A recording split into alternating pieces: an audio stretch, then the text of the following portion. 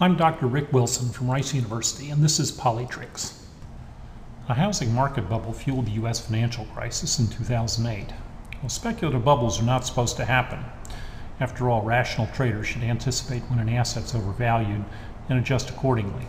Yet, history is rich with instances of overvalued goods that crash.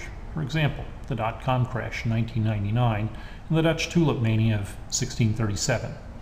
The latter saw a 60-fold increase or more in the price of tulip bulbs in the years before the crash, and a lot of people in Europe lost fortunes, and it dragged down the Dutch economy for many years. Not so different from the U.S. in 2008. What causes bubbles?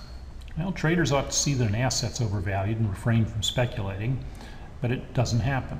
A new study by Eckel and Sascha Fullbrunn, forthcoming in the American Economic Review, asks whether speculative bubbles can be caused by the fact that most traders are male. Well, men dominate financial markets. It's well known that men are more risk-seeking than women when it comes to financial risk, but men are also more competitive and more overconfident than women. Can this be enough to generate speculative bubbles? Well, Eckel and Fullbrunn test this possibility using an experiment. The experimental setting has been widely used by economists and reliably creates speculative bubbles in the laboratory. 9 subjects participate in 15 trading periods, with each trading period lasting 4 minutes, using an auction. Well, what are they trading? There are 18 shares distributed among the subjects at the outset of the experiment, and subjects are given different amounts of cash with which to participate in the auction. Those who own shares can put them up for sale, and anyone can bid for a share. If a buyer and seller agree on a price, the trade takes place. At the end of the trading period, a dividend is paid for each share the person now holds. The dividend's worth is randomly chosen from 4 different values to create a little uncertainty. The asset's worth the most at the beginning when it's due to generate 15 periods worth of dividends, and at the end of the 15th period, shares are worth nothing.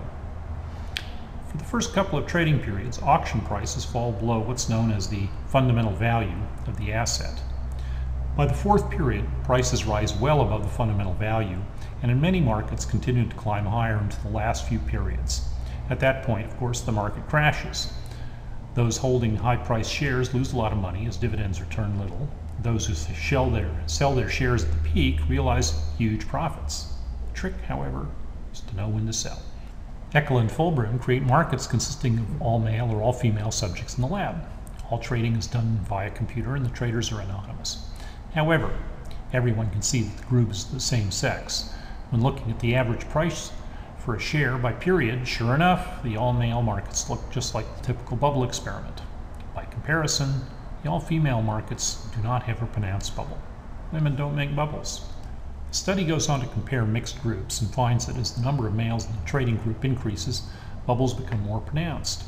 Eckel and Fullbrunn find support for the idea that men like risk more than women, but this doesn't fully account for the differences in behavior. Men are also overconfident in their ability to reap speculative profits. Well, the study is fascinating for pointing to gender differences in trading markets.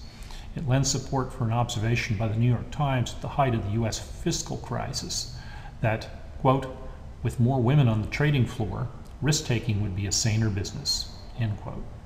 Well, read the study for yourself. It's fascinating.